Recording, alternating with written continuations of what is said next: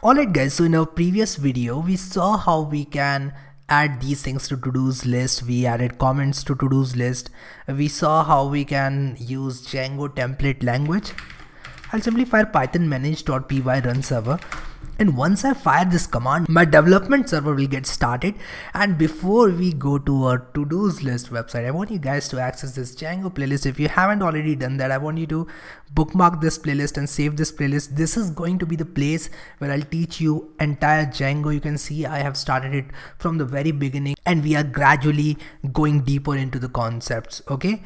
So what I'll do now is I'll open this development server and you can see that I have this to-dos list, add a task, headline, and then once again I can add any task, and once I submit it tells me that success, your task has been added to the list, and I can check this thing in Django admin that this has been added. So let's learn Django add any task has been added. But how can a user see the task? If you go to our tasks page, it is not complete at all. So to start with, what I'll do is I'll simply create a simple table. I'll say, okay, serial number, then task title, and then task description. So let me come to this tasks template and I'll come to this table. I'll say number, then I'll say title, then simply I'll say description, or rather let me call it task title and task description. I hope this is visible. I'll simply move it down and I'll collapse this as well. And you can see task description. I'll remove this handle. Now what I'll do is I'll simply say, okay, so these were our table headings. Now what we'll do is we'll add some table data. Okay, so let me remove all this dummy data from here. Control S to save. And we have 1, 2, 3 columns. One of them is a rows. So this th scope is equal to row will actually make it look something like this. So it's basically saying that this is representing the entire row. So what I'll do is I'll keep it as it is. And what I'll do is I'll run a for loop. Let me write it here. I'll say run a for loop here. And what I'll do is I'll say you run a for loop and iterate through all the tasks.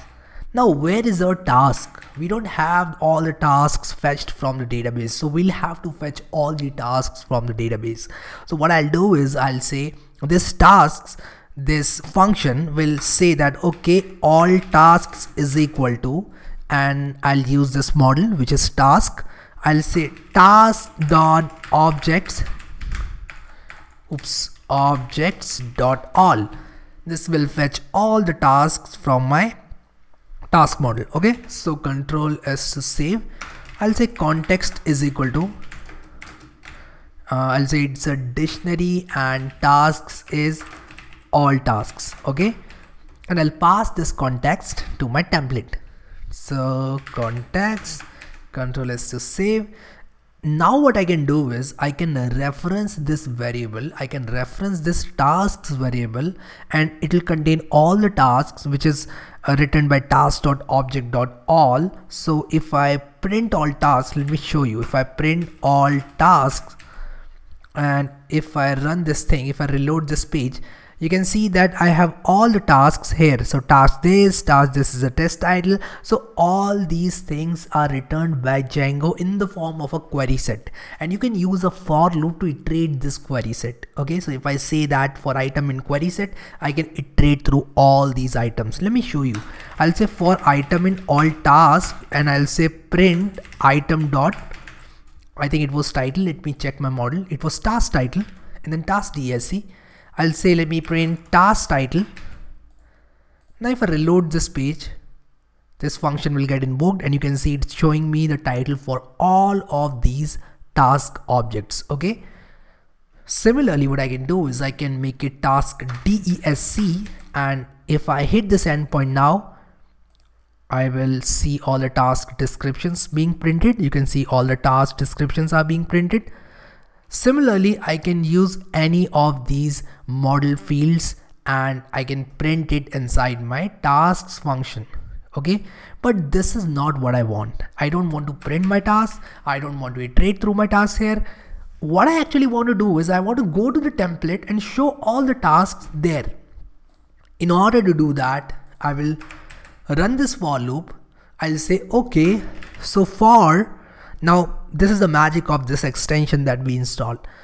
I am getting this suggestion. If I click this, I'll say task, then I'll press tab, and then for task in tasks, once again, I'll press tab key and it will automatically take the cursor to the desired position. Press enter once again, and let me fix this. I misspelled task. And what you can do is you can move this thing. You can cut this and move it inside, or you can use your alt key and down arrow key to move this. You can use alt and down arrow key inside of Visual Studio Code to move a line. So if you want to move a line like this, you can do that. Or if you're using some other text editor like brackets or Sublime or anything else, I'm totally fine with that. I have no problems whatsoever with people using Sublime Text or any text editor of their choice. Okay. But in place of mark, what I want to do is I want to say task dot, I think it was task title, if I'm not wrong. Yes, it was task title. And then I'll copy this thing. I'll say in place of auto, I want to print task DESC. And I'll remove this third one. Okay. So in place of serial number, I'll say for loop dot counter. Now for loop dot counter will actually print the counter 1, 2, 3, 4. Let me see how it looks. So if I reload this page, you can see that 1, 2, 3, 4, 5, 6, this counter is being displayed. So I can have the number, the serial number of the item being iterated inside the for loop here. In order to refer this, I just have to write for loop.counter, and then task title is here. I can display it here, and then task description is here. So if I keep on adding my tasks, it will keep on iterating the tasks variable, and I'll see all my tasks on this page. Okay. Now one thing is bothering me a bit, which is the padding above and below this. So what I'll do is I'll come to my template. I'll say, hey, class is text center. Totally fine. I want to add some padding here, and it would be great if it's py3. I need some space, and I think this looks perfect at this point. So here is the list of your tasks. This doesn't look professional at all. You can change this. You can change this to all tasks, or you can say ToDos list all tasks. So this is the place where you'll see all the tasks. Let's launch Django, add any task. Everything is being displayed here. I think our app is almost complete now. Now there is a lot of revamp work that you can do, and you can make it a whole lot beautiful. You can add a lot of JavaScript on this page, and you can simply say whenever somebody types this, this can get filtered. There are just endless possibilities to the amount of customization that you can bring into this ToDos list app. But at this point, I would like to tell you that this is almost complete. Let's see if we add a new task, whether it gets showed in our tasks page or not. So if I say this is the best title, I'll simply say this is the best title, and I'll say this is the best description. Submit. It tells me your task has been added to the list. Let me see if it shows up here. This is the best title. This is the best description. It is being shown. Okay. Now there are a lot of variations of ToDos list app. You can simply create an actions button here, an actions column, and inside the column you can add delete and update, all sort of those actions, and you can use JavaScript and few of the Django endpoints to delete this row or say update this row. Or there are a whole lot of things that you can do, like searching, and you can also do some sort of rearrangement or something, like submit this form can be dragged to this location. So there are a lot of things. I mean to say that there are a lot of customization possible inside this app.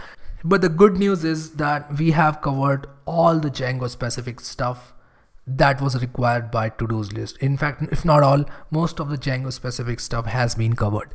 So at this point, if you haven't liked this video, guys, please like this video. And at the same time, if you haven't already accessed this playlist, make sure to hit this bookmark button and bookmark this playlist. And if you can save this playlist, it would be great for you. You'll have this playlist available And thank you so much guys for watching this video, and I will see you next time.